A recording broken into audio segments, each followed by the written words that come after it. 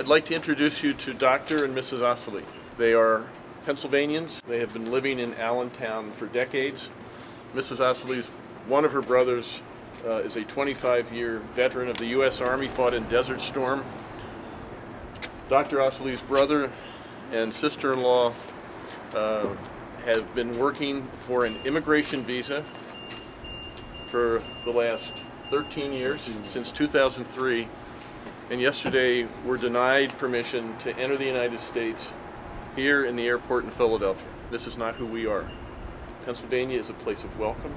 The United States was set up to be a place where people could escape oppression.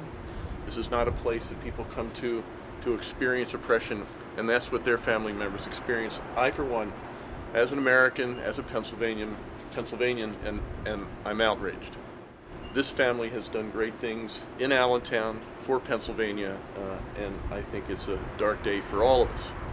I've been here for many, many years, and I am devastated what happened to our family. We've done everything by the book and by the rules and what America wanted us. We always lived by the rules all our lives, and I was saddened and I'm heartbroken because they had to be sent back to the war zone.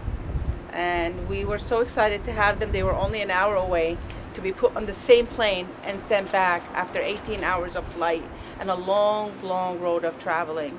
I'm glad that they are safe at this point, and I hope that this doesn't stay, because they don't deserve this, and we don't deserve this to happen to us.